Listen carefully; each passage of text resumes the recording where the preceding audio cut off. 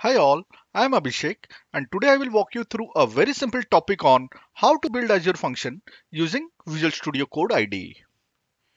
Here, I will not get into details of what Azure function is. As a prerequisite to this video, you should be knowing about this. I will just talk on how we can build an Azure function using Visual Studio Code IDE. If you don't know what Azure function is or any basic knowledge of this, then I would suggest to go back, have a look at Azure function, what it is, and then come down here. It will make more sense to this. Okay, so let's get started. I have already opened the Visual Studio Code. As a first step, I need to install the Visual Studio Code extension for Azure function. So let me search this here, and here I am, and this is the extension for Azure Functions, and it is from Microsoft vendor. Okay, let me install this.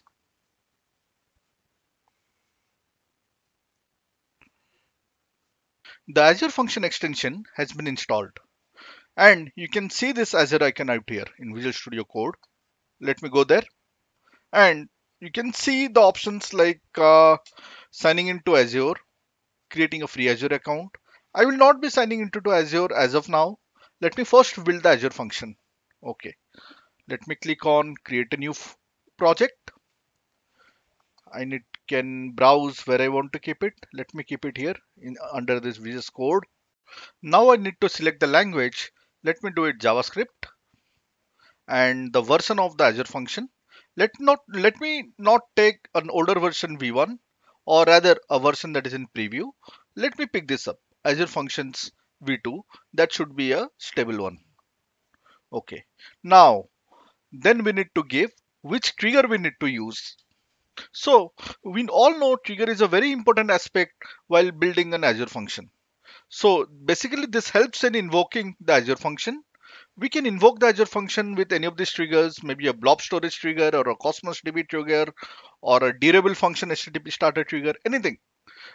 And for simplicity, let me select HTTP trigger for our demonstration. This is the simplest of all the triggers. Now I need to give the name for the function. So let me give it as my function app demo. Okay. Now let me hit on enter. Then it will ask for the authorization level. Let me give the authorization level as anonymous. Okay. So this will go ahead and create a project. And you can see here our project is created. It's a function, an Azure function is created using JavaScript out here. Okay.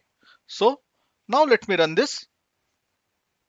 So when I run this, I get this warning or rather like this information saying that you must have the Azure Function Core tools installed to debug your function. So let me install this. Once the installation is complete, then the simulator starts off. You can see like all the function start informations are logged out here. The simulator starts off and it is hosted locally. So let me find the link out here in the emulator. Here it is. Let me browse this. I'll open my Chrome browser.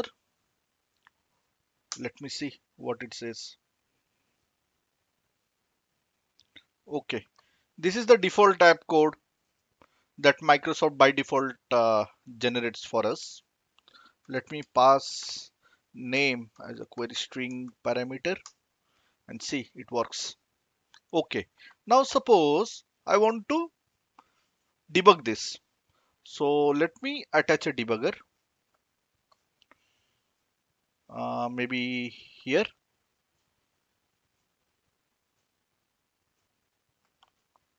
Okay, now let me run this or rather refresh the browser and you can see it breaks here.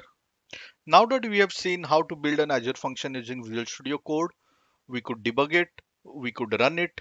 Now let us see how to deploy it to Azure. For that, I can hit on this like deploy to function app. Then I need to sign into Azure.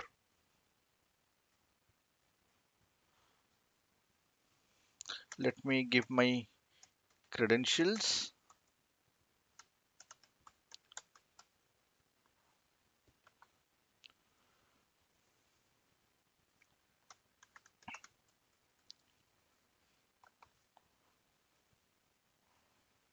So we are now signed in. Now I need to select my subscription. Let me select this subscription. Then let me do OK. It will ask whether I want to create a new function app in Azure or in an advanced mode. Let me go with the simple mode. So I need to give a function name. Function, it should be unique actually. So this is a unique name. Let me hit enter. Let me select the runtime. Let me select EastUS. Now it will go ahead and create the Azure function in Azure portal and deploy this function there. Let me expand this. I'll show you few more things. So here you can see my function listed here. If you want to add one more function or you need to add some new functions, you can hit on this create function button and get going. Now you can see my deployment has been completed. Okay. So this is what I had planned for today. I hope you liked the video.